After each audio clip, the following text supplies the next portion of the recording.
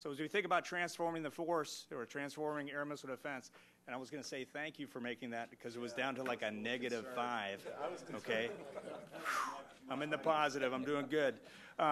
When we think about transforming air missile defense, it's really from the BCT, the Brigade Combat Team, at the tactical edge, all the way through what we described earlier, and we talked about that horizontal and vertical integration with respect to range and altitude against more strategic threats with respect to advanced cruise missiles as well as tactical ballistic missiles.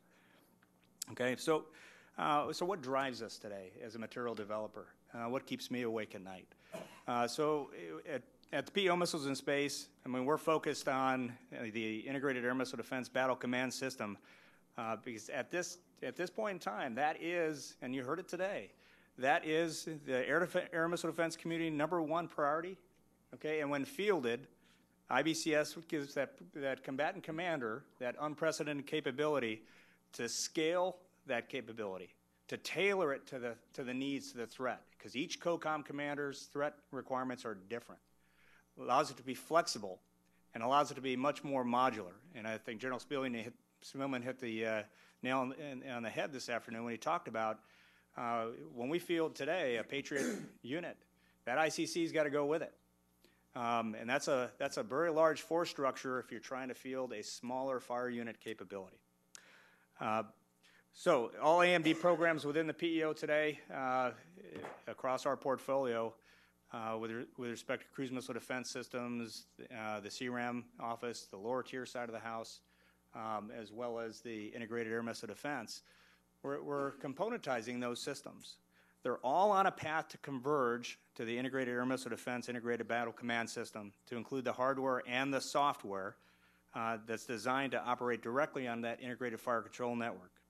Okay, we talked about that a lot earlier this morning with respect to providing that BCT commander and that maneuver force at all echelons, that single integrated air picture and networked mission command. So it gets back into that. We talked about the common operating environment collapsing into a mission command that's common across the AMD community.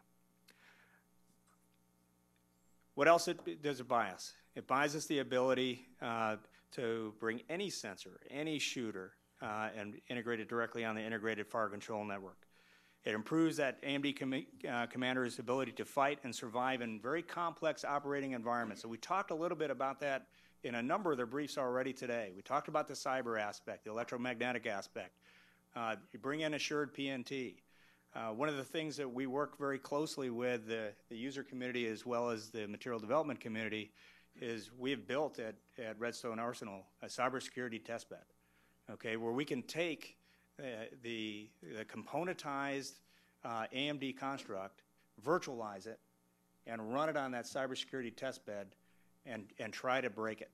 We want to know where those seams and gaps are so we can better improve the design of that system. From an acquisition perspective, componentization also allows the U.S. to incrementally modernize the AMD hardware in a much more affordable way. Okay, rather than going after the entire system, having served as the lower tier project manager for years, when we went out to certify software, I'd take a whole battalion set out there in essence, and we were certifying at a system of systems level. Now you get to a stable IMD architecture. And the driver then is the components that you want to integrate.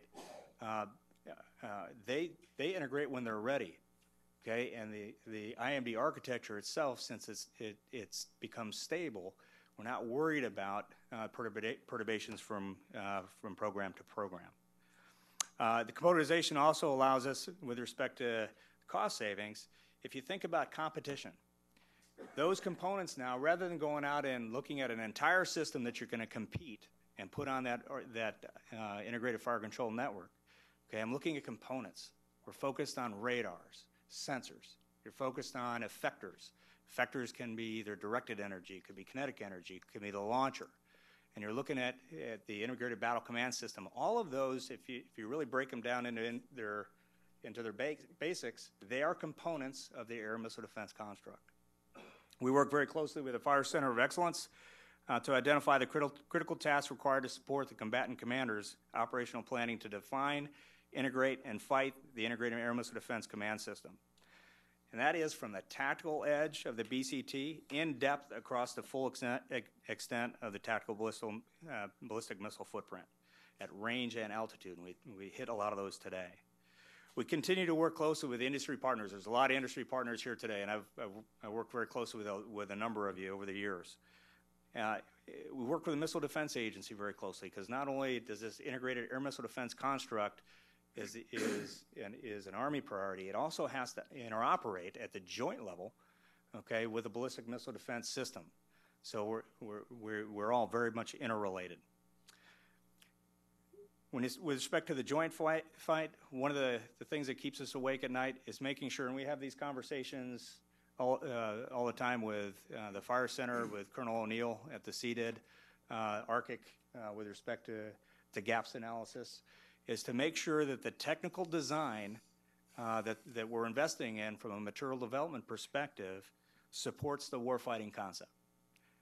Because if it doesn't, all we're doing is we're widening the gaps, okay? And if you think about a threat vector over time, by the time we get the system out there, the threat has evolved to the next level because we haven't been paying attention. Okay, IBCS has been tested. We went through a lot last year.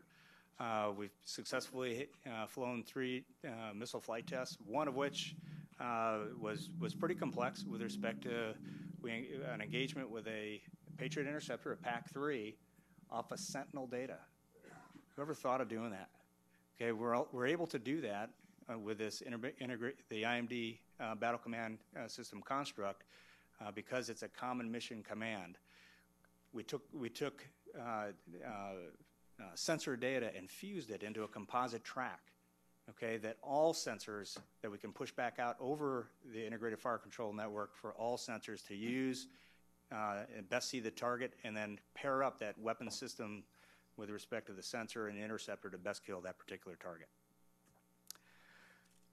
Patriot is on its way this year. We're continuing to move it along to its next level with respect to PDB-8.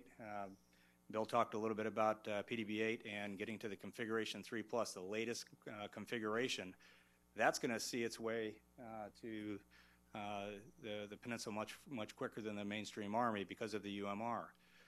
But more important than that, it in itself, the PDB-8, which is the next level of post-deployment build software, along with the most modern hardware that we can put on the ground for the componentized Patriot, does just that. It prepares that system to be componentized into its radar, launcher, and interceptor to operate on that integrated fire control network.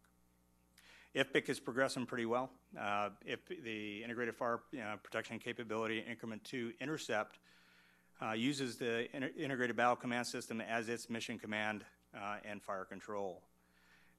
IFPC is going to be will be the first system developed to operate on the integrated fire control network and demonstrated that capability into an end-to-end missile intercept test conducted last March.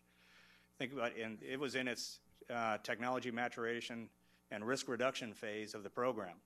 Yet, because where IBCS was at the time and our ability to integrate these modular components, the multi-mission launcher, which is the primarily new development, the AIM-9X missile, the Sentinel radar, and the integrated battle command system software, we're able to conduct an end-to-end test in an IBCS environment with 5 different interceptors, and we killed 2 different targets, okay? Cruise missiles and counter-UAS. Significant event in TMRR. It's unprecedented. Lower tier air missile defense sensor and will operate as a sensor component within the Army Integrated Air Missile Defense architecture, supporting the Joint Coalition strategic assets and protection against those TBMs, cruise missiles, and air-breathing threats.